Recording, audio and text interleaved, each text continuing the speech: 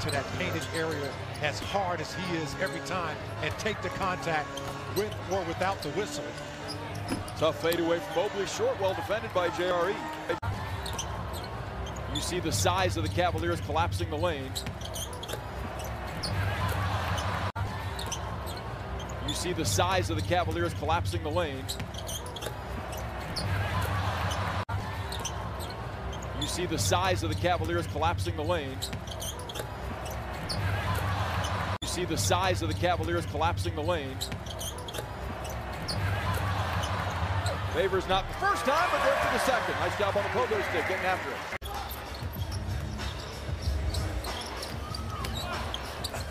Derrick trying to use his strength on Mobley, and that frees Favors for the follow. Well, he drew two defenders. Derrick trying to use his strength on Mobley, and that frees Favors for the follow. JRE, though, good job recovering. Well, and good contest by Shea on Mobley, just to put a little pressure on him. Under by a bucket early. Favors rolling and rumbling to the rim for the dunk. Gorgeous setup by Shea. You sit currently at a +12. It's something, a number you want to really manage.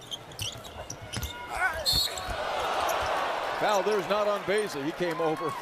Jordan sets up Robinson Earl. That size inside is a factor for the Cavaliers. Jordan sets up Robinson Earl. That size inside is a factor for the Cavaliers. Garland had a triple-double his first 2 games ago in Salt Lake City. Has a double-double here as Love again will try his luck from the wing.